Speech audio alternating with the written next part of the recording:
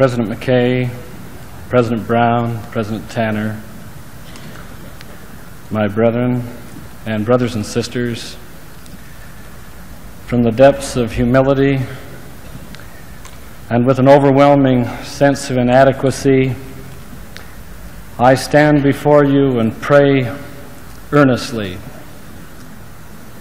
for your prayers in my behalf. Some years ago, I stood at a pulpit and noticed a little sign that only the speaker could see.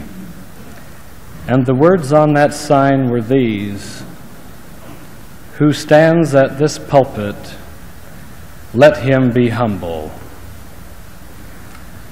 How I pray to my Heavenly Father that I might never forget the lesson I learned that day.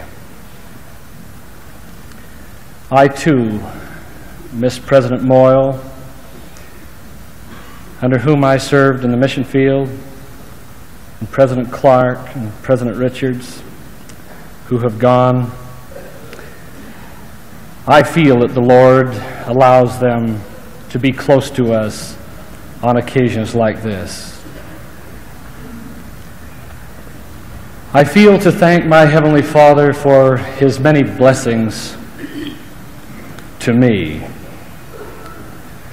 I'm grateful to have been born of goodly parents, whose parents were gathered out of the lands of Sweden and Scotland and England by humble missionaries, who through the bearing of their testimonies touched the spirits of these wonderful people. I'm so grateful for my teachers and my leaders in my boyhood and young manhood in a humble pioneer ward and a pioneer stake.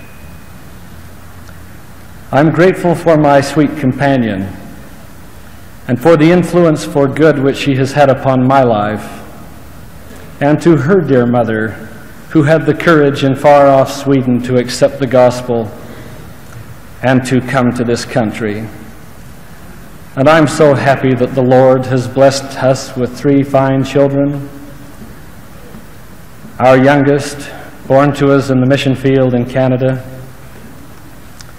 I'm grateful for these blessings. I'm grateful for my friends, and to Preston Robinson and my associates at the Deseret News, with whom I've so closely worked these past 15 years. I know that God lives, my brothers and sisters. There's no question in my mind. I know that this is His work, and I know that the sweetest experience that we can feel in all this life is to feel His promptings as He directs us in the furtherance of His work. I felt these promptings as a young bishop, guided to the homes where there was spiritual or perhaps temporal want. I felt it again in the mission field as I worked with your sons and your daughters, the missionaries of this great church, who are a living witness and testimony to the world that this work is divine and that we are led by a prophet. I think of a little sister, a French-Canadian sister whose life was changed by the missionaries as her spirit was touched. As she said goodbye to me and my wife 2 years ago in Quebec, she said, "President Monson, I may never see the prophet. I may never hear the prophet. But President, far better, now that I am a member of this church, I can obey a prophet." And my sincere prayer today, President McKay, is that I might always obey you and these my brethren. I pledge my life, all that I may have. I will strive to the utmost of my ability to be what you would want me to be.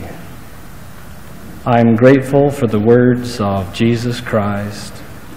our Savior when he said, "I stand at the door and knock. If any man hear my voice and open the door, I will come in to him." I earnestly pray, my brothers and sisters, that my life might merit this promise from our Savior. In the name of Jesus Christ, amen.